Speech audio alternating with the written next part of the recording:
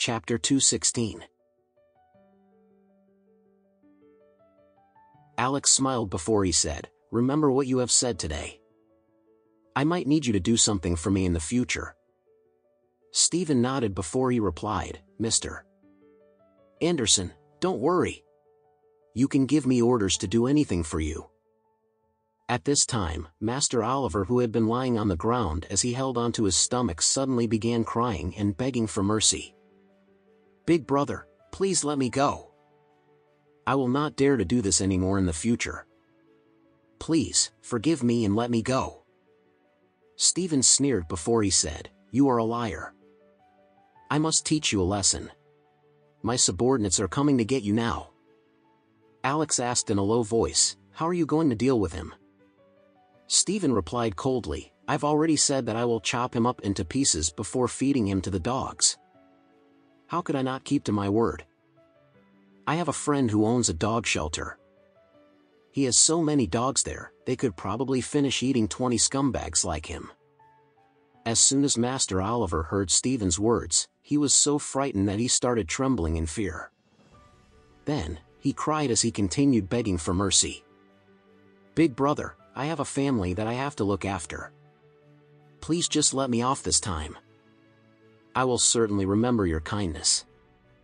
Alex glanced at him but did not feel any sympathy for him at all. After all, he was nothing but a deceitful liar who would only cause more harm to this world.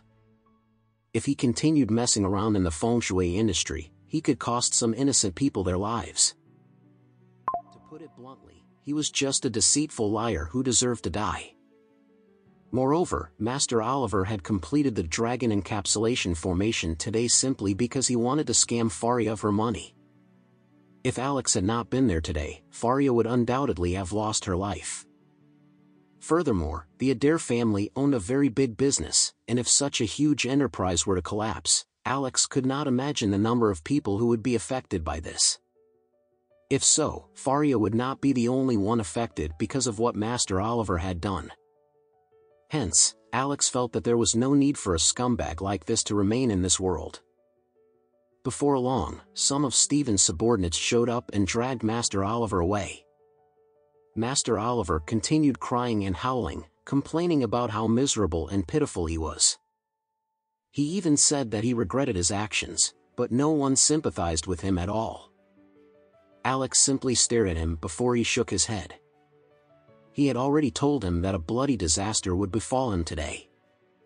Unfortunately, Master Oliver refused to believe him, and so, he could only accept the consequences of his actions now.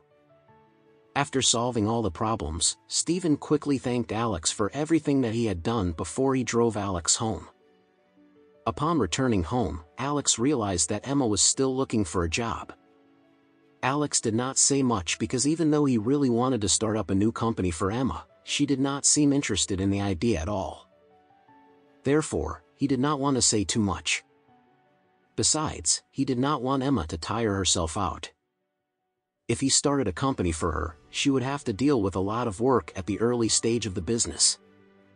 With Emma's character and persistence, Alex knew that she would definitely push herself, and she would only be suffering in the end.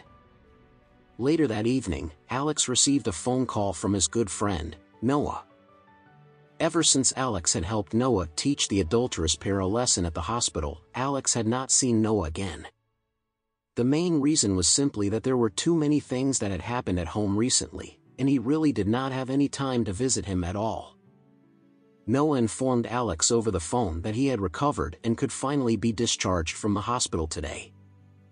Since Alex had helped him to reclaim his restaurant and get a compensation that was worth a few $1,000,000. The first thing Noah wanted to do after getting discharged from the hospital was to treat some of his close friends to dinner. Alex agreed immediately because he was glad that his good friend was finally going to be discharged from the hospital. Just then, Emma walked out of the bathroom after taking a shower and asked Alex casually, "Who is calling you so late at night?"